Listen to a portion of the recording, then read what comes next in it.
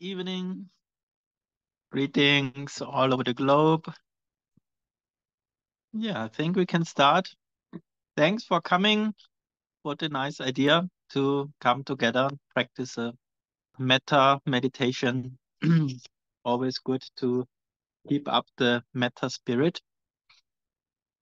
And we will do a guided meditation right now for about 40 minutes. And then have a 10 minutes break. And after that, we can have just a casual exchange of thought about the meditation and metta practice in general. All right, shall we start?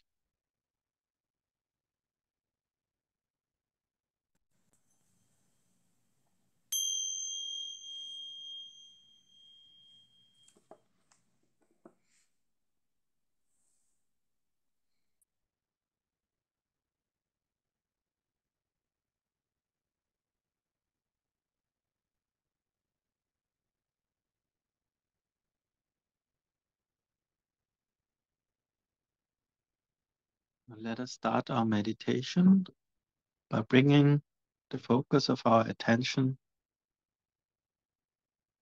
to the in and out breathing of the body.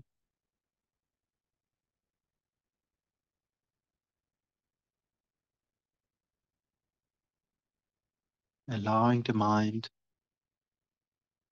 to gently get away from worldly concerns, thoughts about a realm of sense impressions.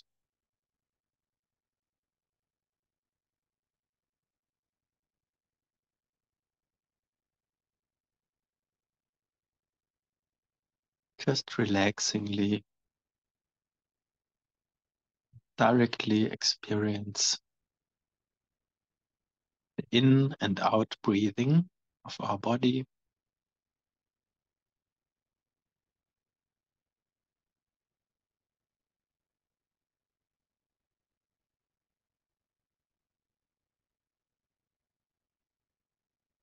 No need for narrowed down focus at some point of our body. Quite to the contrary, we allow awareness to spread throughout the body with the help of this sensation of our breath.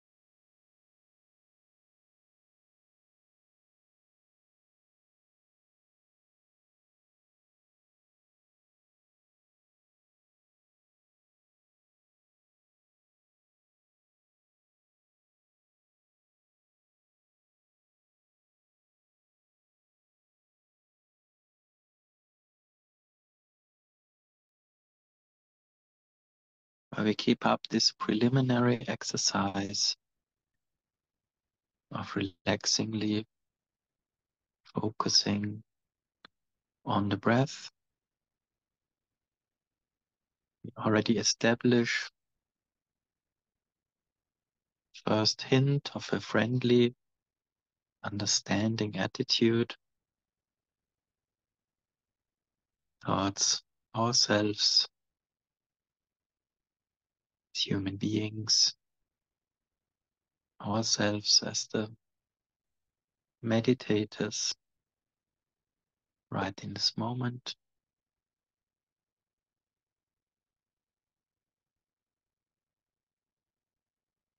We can be kind to ourselves without fulfilling any standards of perfection,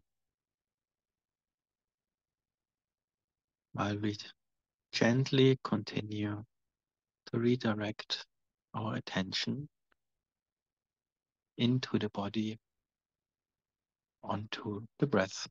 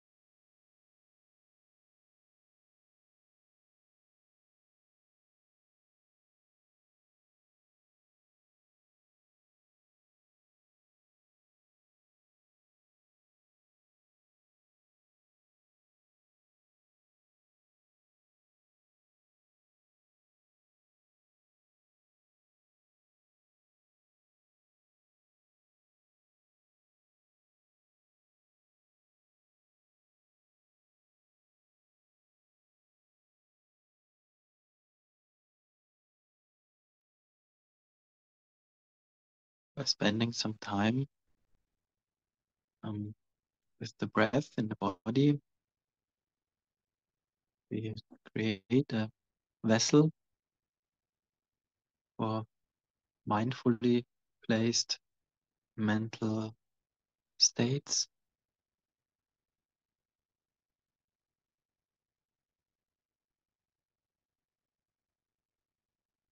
so that this body filled with awareness becomes something like an echo chamber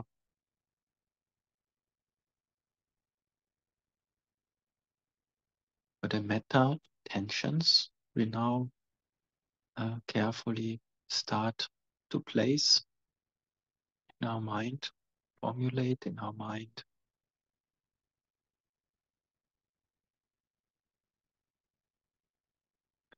addressing at first ourselves as a living being,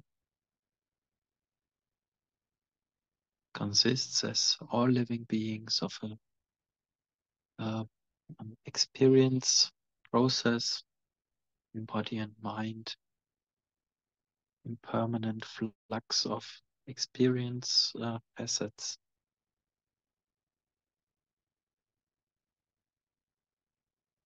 can create understanding, patience,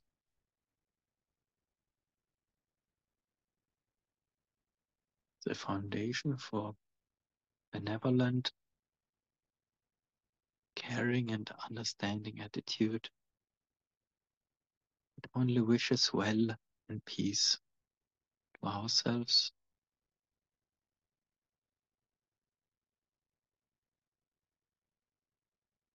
We may try to put this caring intention in the form of a sentence. Allow the intention, the beauty, the meaning of this thought to show its effects in your body.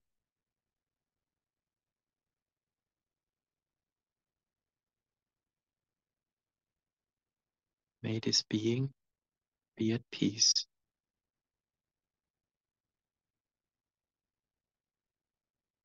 Make this being, meaning ourselves, be at peace.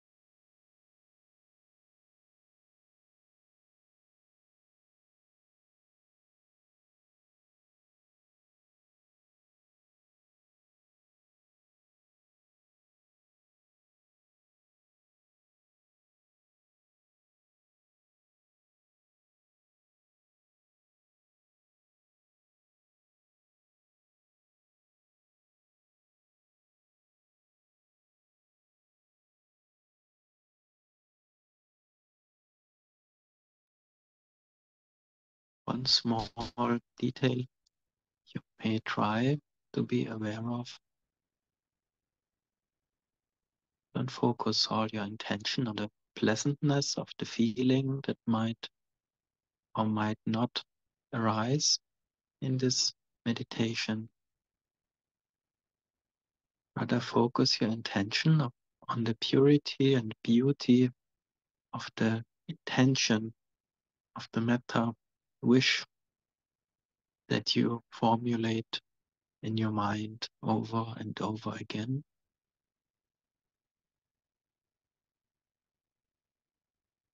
That way we can avoid the mind being dissatisfied with the feeling intensity. Our only job is to remember the beauty of a genuinely experienced metta intention.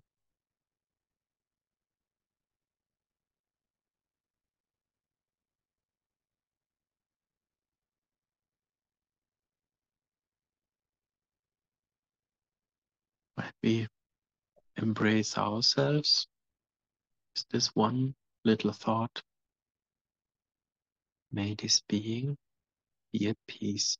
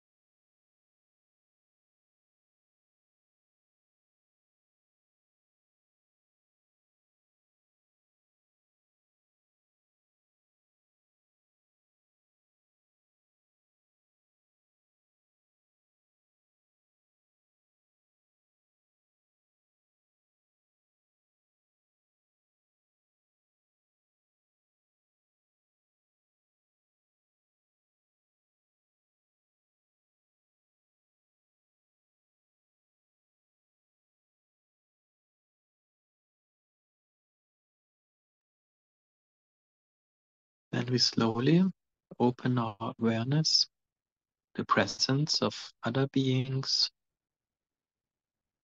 maybe physically around us, also our co-meditators here in this little Zoom meeting,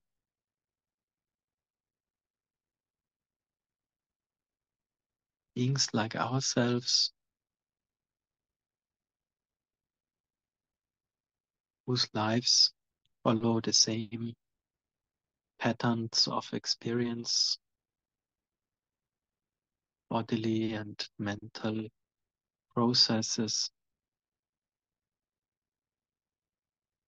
might be actually much more similar to our own than we usually are willing to realize. Now we can try to recognize ourselves in each and every of these fellow beings, create a connection, caring interest,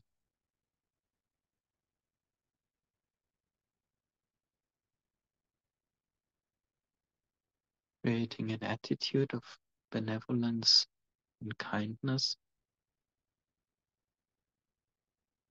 wishing those beings the same thing we wish so dearly ourselves.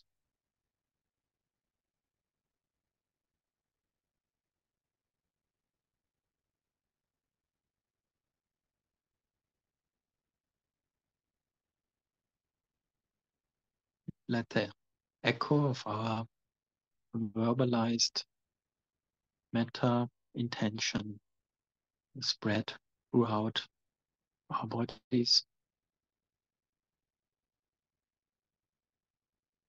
reach into the space we share with our fellow beings.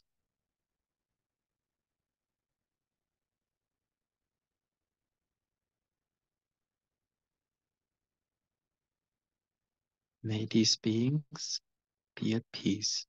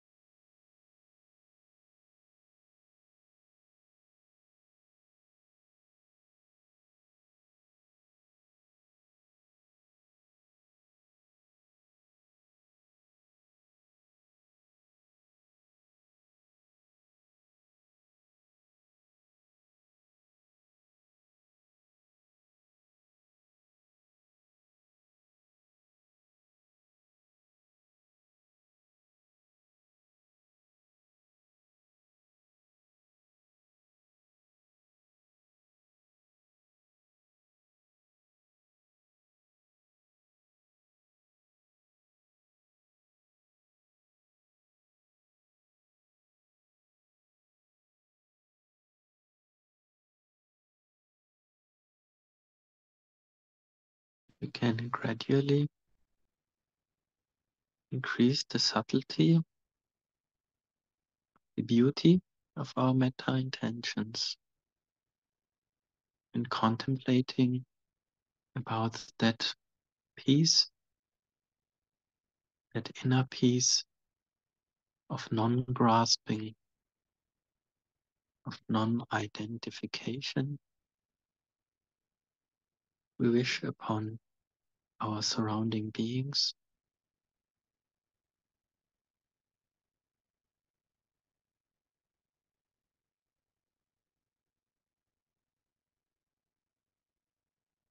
In our metta practice and everything we know and we learned already in the Dhamma together,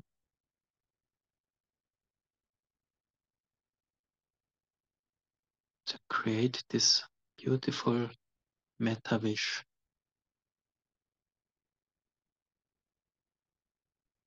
that peaceful, quiet state of non-grasping, freedom, ignorance and all its pains.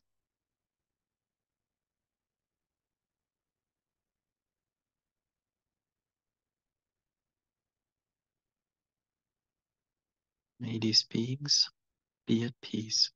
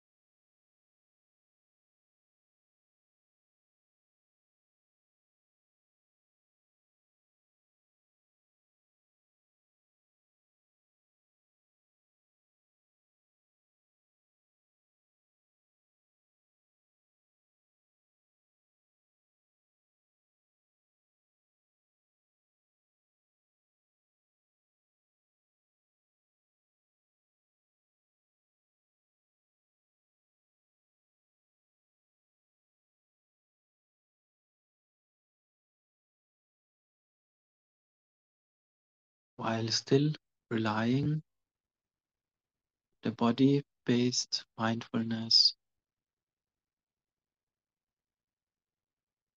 we now venture to expand our metta to all beings who share this one big space with us, beings we know, beings we might never encounter, beings we like or dislike, removing all barriers, removing all reasoning for or against our fellow beings,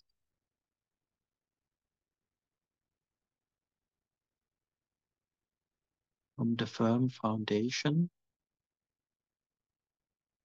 of our body-based mindfulness.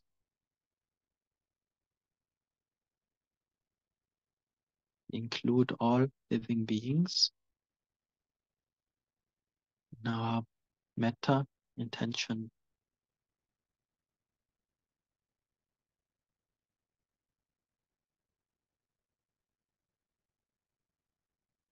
allowing this caring, kind attitude become universally valid.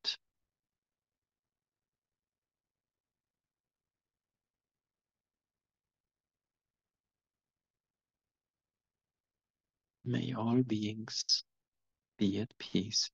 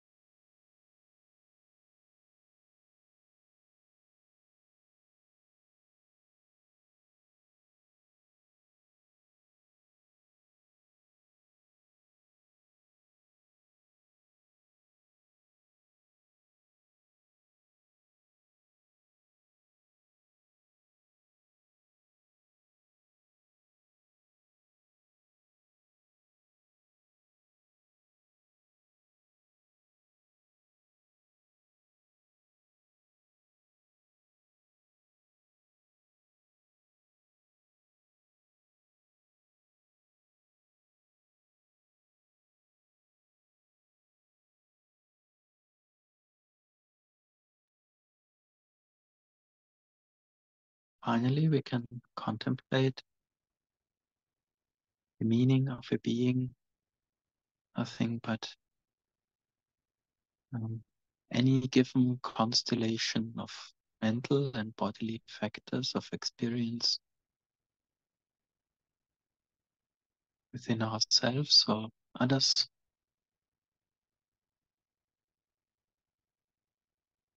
In this metta spirit, we also can create confidence and altruistic joy for all beings. Insight that all beings all life situations can potentially be liberated by wisdom, the wisdom of non-identification, letting go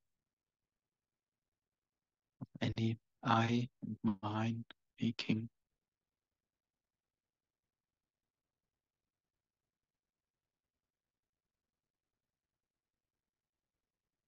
In this sense, can create a refuge for our mind in this vision of peace is not dependent on any particular set of experience factors. Peace that solely relies on an attitude that has come on the same level as reality, so to speak. Reality of impermanence, reality of letting go of identifications.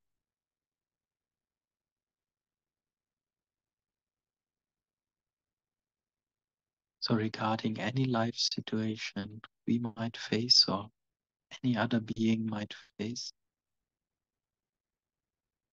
have this beautiful intention, beautiful attitude of confidence and kindness.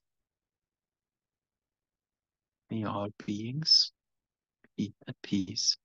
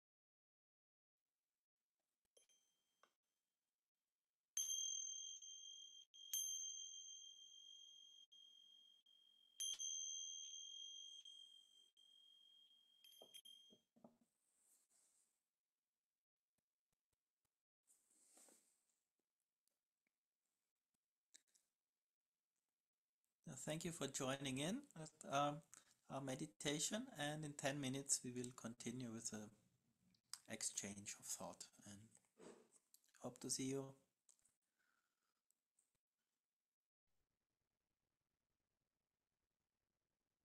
And now I'm curious to hear your thoughts on the meditation we just practiced, or on the value metta practice has in your life and in your Dhamma, on your Dhamma path in general. And we'll see. I'll go. Hello. Hello. Yeah, I really liked this your version of this. It using words has always felt a little cumbersome to me. So when I have done the metta practice, I've used the radiation, but sometimes I really need something to hold on to. And they just felt very authentic, like I wasn't fighting against the I or all these words. So Mm-hmm. I just felt a lightness, and it just felt really, really good. And I loved kind of paying attention to the beauty of it, and the pleasant Vedana was really Yeah. good. Yeah, that this focus on the beauty is actually not my own idea, but it's a part of what the Buddha says about the metta meditation. We get this in one very interesting sutta, the Metta Bhavana Sutta. The Buddha talks about the pinnacle of each of these four Brahma Viharas.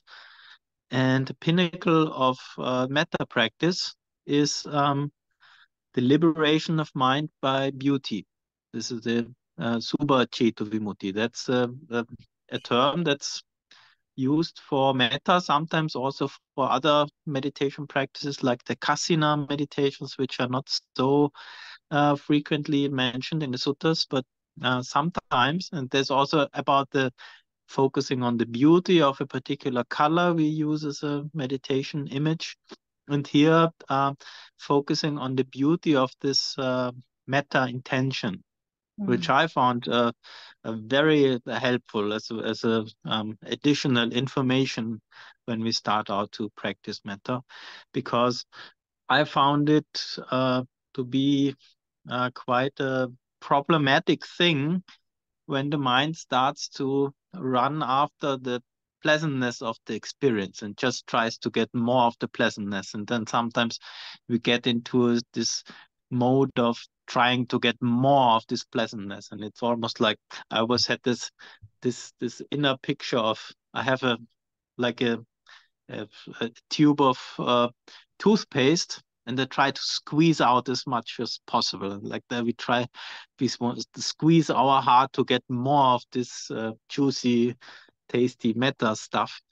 And over all this excitement about the pleasantness of the experience, we sometimes forget about the wholesomeness of the experience, which is actually much more important than the enjoyment part of it, is this healthy reorientation of our attitude towards ourselves and other beings. So it's very interesting that the Buddha puts it that way.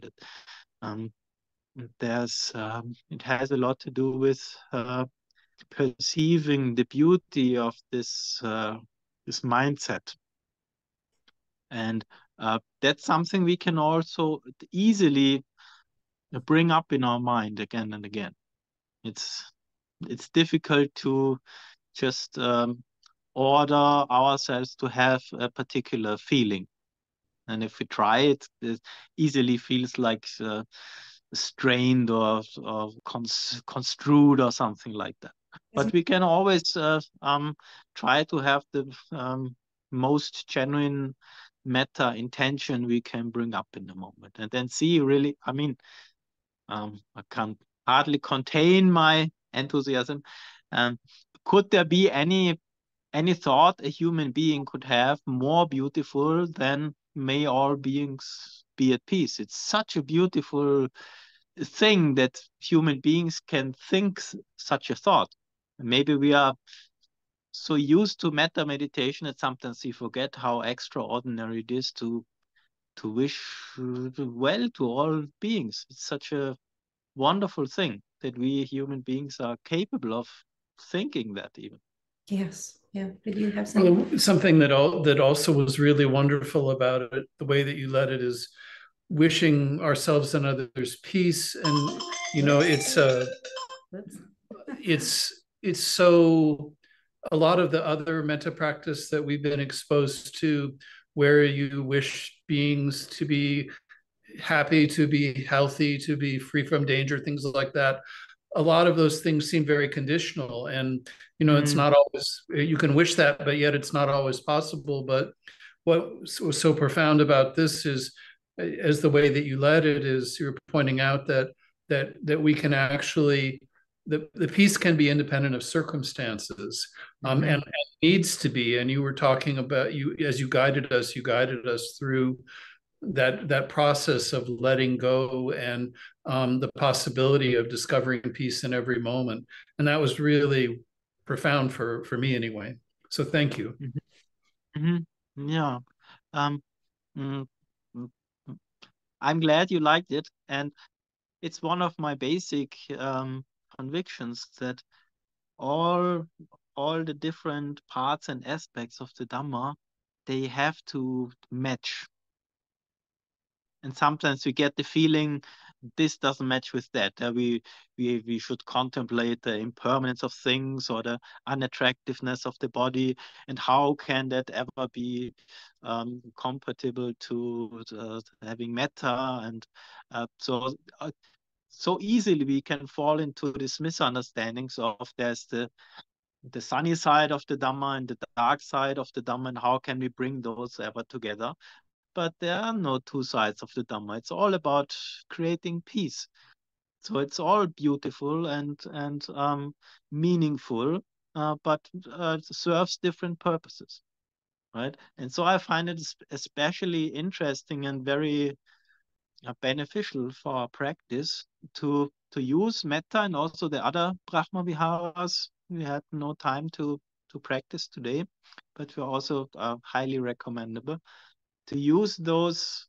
We might call it the emotional ambassadors of the Dhamma, and infuse them with some depth of Dhamma inspired wisdom, in order to reach deeper levels of our being, if you want to call it like that. So we get more, we also get an emotion, we get emotionally convinced of the beauty of the peace the Dhamma might offer, which at other times the path towards that peace is not always just accompanied by beauty and roses and smiles.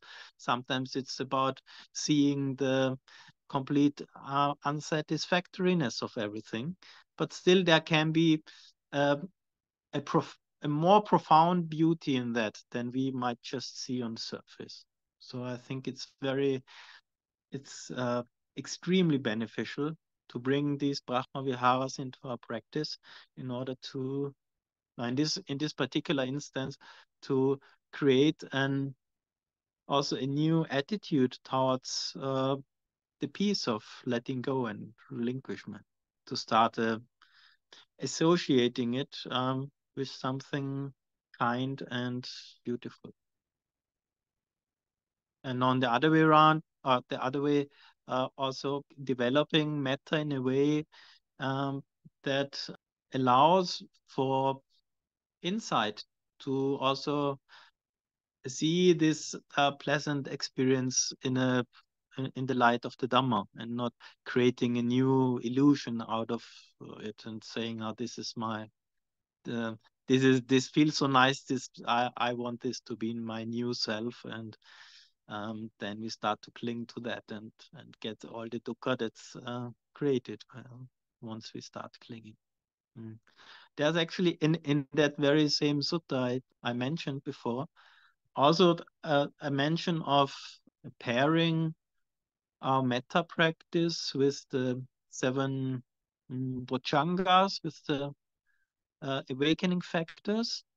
And if we pair those together, which basically means we don't fall into this trap of identifying with these emotional echoes, but rather always trying to guide it towards more calm and more equanimity and less identification, then we can also use the metta experience as a gateway to experience what the Buddha calls the Arya Iti, those the noble powers, I think you would translate it, which is nothing but kind of flexibility in our mode of perceiving things.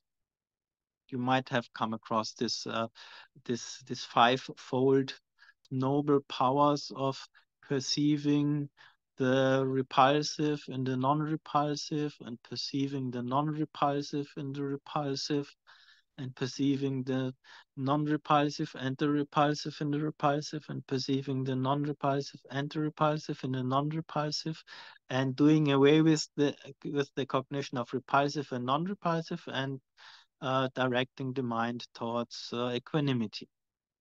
So And I, for my own private use, I coined the term of perception flexibility on that. And that's actually what also can develop when we continue to practice metta under the light of the awakening factors, which are not always aiming towards the next ecstatic experience of the pleasantness, but rather always guiding it towards calm waters and this equanimity mind, which is so essential towards for awakening. Basically, when we do a metta session, our perception changes about ourselves and others. So maybe something we find repulsive appears in a non-repulsive or even beautiful light. But it doesn't mean that this new beautiful light is the absolute truth and we should just cling to it. But if we are using this the shift of our perception wisely as just another object of insight, we can learn non-identification by seeing that none of those two perception modes are absolute reality. It depends on conditions. Putting in the condition of a meta perspective, everyone appears to be a beautiful and lovable being. And replacing that meta attitude with the hindrance of ill will, and everyone seems to be ugly and hateable and despisable. And honestly, the first mentioned is much more beneficial because it's free from the hindrance of ill will. But both of them are perceptions. Both of them are perceptions conditioned by other factors, and neither the result nor the cause has anything to do with permanence or self-sustaining self. So using the metta practice wisely, we can also learn a lot about the impermanence of those identities we usually think to be so worth clinging to, and then maybe see it in a new light that I am not the angry person and I am not the metta person. It's just causes arising and and results arising and other causes passing and those results passing. Please. Hello. I thought it was interesting that as I was thinking of an intention of peace as opposed to say an energy of metta, right, which would be normally how I would perceive metta as an energy that's going out. So the intention, um, I noticed that there was lots of thoughts that came up that contradicted that intention, and I thought that was interesting because if it had been an energy of metta, I have a feeling it's like that would almost anesthetize my mind and stop those thoughts from coming up. And so I thought it was more honest because it was like, oh, these thoughts are coming up that are contradicting my intention. Mm-hmm. I was curious Mm-hmm. how you would guide me to approach those thoughts they came up. Do I acknowledge them? Do I just say those are thoughts? How would I approach them? Well, at the very end of our meditation, I hinted a little bit at it. We can redefine this one term we use in our meditation thought, the term being, from the general understanding we have. A being is this one person sitting here, and another being is the person sitting over there, and change that definition to a being is every moment of our experience and of other people's experience. So we have this kind of ourselves consisting of tiny, tiny beings in a succession of coming and going, right? And then each thought that comes up is not a disturbance or distraction, but just another object for metta. Yeah. right? Sounds good. If we again it might have something to do with our the result we focus on. If we try to achieve, or if we frame our idea of the ideal result as being a certain samadhi state that is per definition free from all distracting thoughts and very blissful and this and this and that, then this subtle greed for a pleasant experience invites aversion if we don't achieve that pleasant experience. That comes on the back seat, traveling along with uh, the desire for the pleasantness, right? But so if we shift our focus from wanting to get the pleasantness towards wanting to have the genuine, real, pure intention, it's not a problem any longer that we have intrusive thoughts. They are just another, maybe even a welcome object for our meta training. Yeah, And that's helpful. and the and the pleasant states will follow. That's not a problem. Um, funny to say it's not a problem, because usually that's what we really want to get out of it. But they actually can become a problem if we get if it hmm, if the pleasantness of the state intoxicates us to a level that we forget the genuine meaning that created it. And let's imagine a scenario where you sit in your room and have this beautiful metta meditation, and then someone opens the door and comes in and says, hello, I'm back home.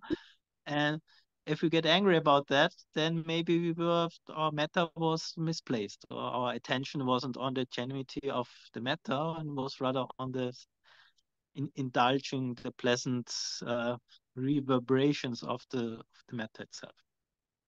So, and maybe that can also clarify your point that I wouldn't say metta is an energy we radiate.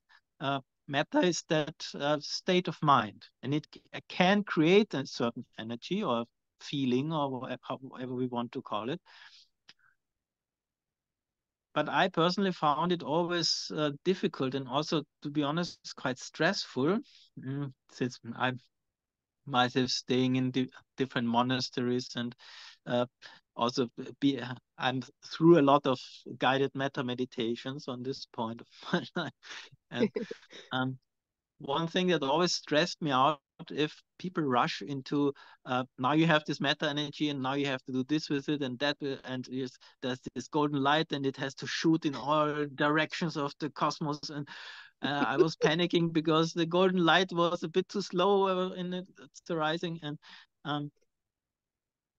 so it's a pity if we associate metta with stress and or having to achieve these impressive states of universal conquering, and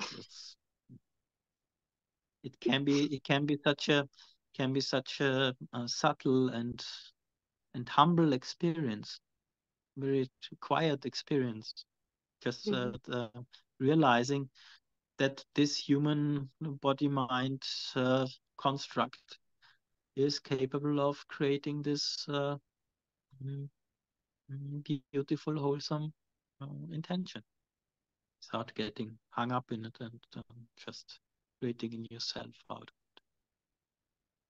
It's, I mean, in a way, we can hardly avoid to have some type of identification with the metta experience, but that's already better than identifying with the hatred self that is against the whole world. So it's like an interim state of trying to lure our identification drive into a more wholesome direction, and at the same time being careful not to repeat the same mistakes that we do in our daily life in dealing with sense pleasures here again. Yeah. This flexibility of perception is also something that I find very interesting in this connection. Seeing the non-repulsive and the repulsive, that's, I guess, obvious with metta, but it can also be the opposite, that we see some small things, I don't know how to put it rightly, disturb us, maybe, so to say, or arouse our attention that usually go unchecked.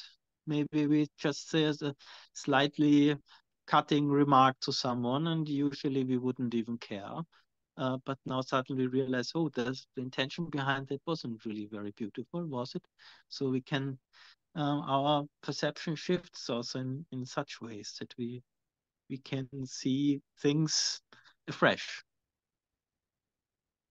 Just because right now, mindfully, of course, but we had that experience that our way of perceiving can change, given some parameters of our experience are changed.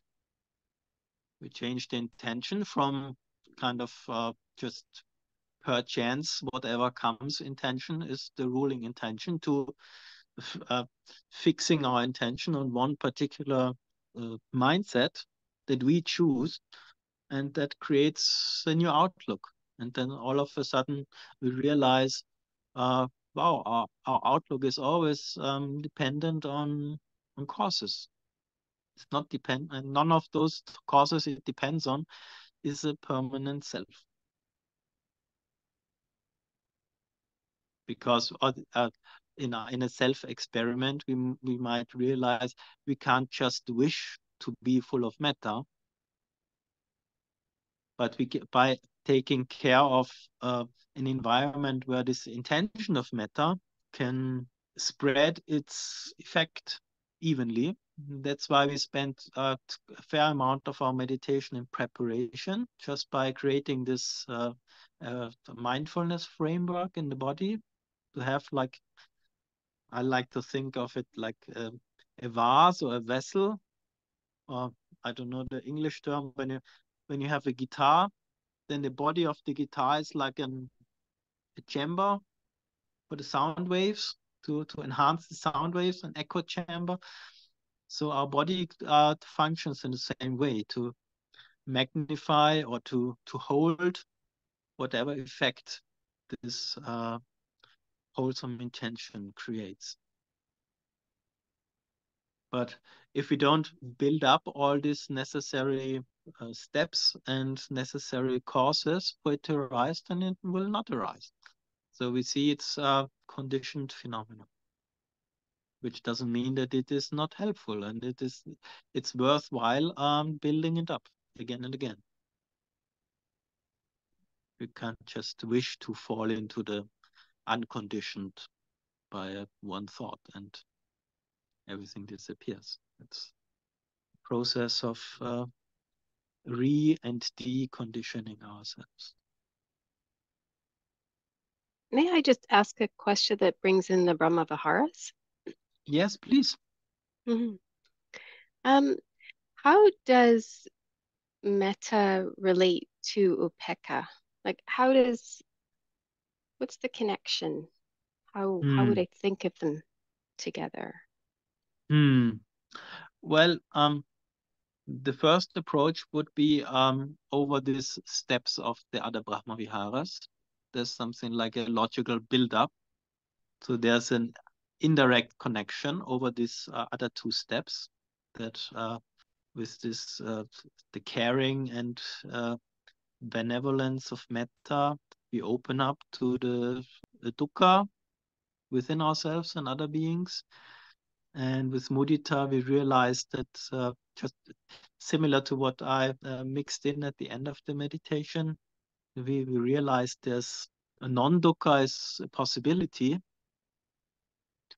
And the way I like to see it is that the reason why there is a possibility for non-dukkha in every situation is because there is no permanent self as a carrier of dukkha. Right? So whenever we allow this self-construct to fall apart, the suffering disappears. Right. And that's already our reason for upekkha, to realize the non-selfness of our experience and the experience of others. So we can stop to try and manipulate an existing self into a permanently pleasant state of experience, which we usually try to do with ourselves, and then we blame ourselves. Why are you not able to? Why you should always be happy, and why are you not more engaged in this work to be permanently happy? Or we blame others. So why are you not constantly happy? And I wish you had a better self, then I could love you better or more easily, right? So this aspect of self is detrimental to the upekkha state, and also has a strong connection to the metta theme, because especially that one metta quality of recognizing ourselves in others, which opens this gateway to benevolence for ourselves equally for others, and vice versa. That the price, if you want to phrase it like that, the price for ultimate recognition in others is to let go of the notion of a self. If we all had permanent and individual selves, we would be different from each other. Right? But since we are all made of the same stuff, so to say, just some body and some mental phenomena, and that's it for everyone. So when we can recognize, we can see the own process of experience in others by reflection. One could even go so far as to say, whenever there arises the feeling, this I and mine feeling, that unawakened beings all have this feeling that this experience is always my experience, and I am the one who experiences it. And since this I phenomenon is created by the same causes in all beings, we can conclude that it must feel the same for everyone. Maybe the details are different, right? Like someone is happy and someone is sad, and someone is young and someone is old, and a man or a woman or this or that. This ingredients can differ, but the thing that is created by the deluded mind, this feeling of I am this person who experiences these different experience objects, that must always be the same. So I can really see my own I am feeling in you and in everyone. And that creates, on the one hand, according to our needs in meditation, that's why it's beautiful that the Buddha calls it the noble powers, because we can shift according to the needs, how the mind is, what the mind is up to, what the moods of the mind are. It's always changing, and not always the way we would prefer it in our meditation. But when we see, oh, the mind needs some upekkha and calm and disengagement, then we focus on the sobering aspect of anatta, the voidness behind this anatta. And if we need more this connected, warm feeling of kindness, we focus on the recognizing ability that's given to us by anatta.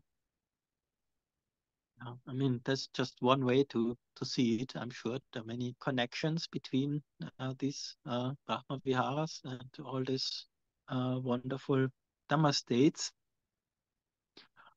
So maybe one glimpse has to be enough for now, since I realized just now that our time is almost up. So I would like to use the last few seconds to thank you for joining in this experimental evening in an unusual language. And Thank you. thank you for bringing it about and inviting some of your friends. And I hope you all had a nice Dhamma evening. And I wish you all the best on continuing your path towards this inner peace we all try to find within our minds. Nice to meet all of you. Thank you for coming. Bye. Bye-bye.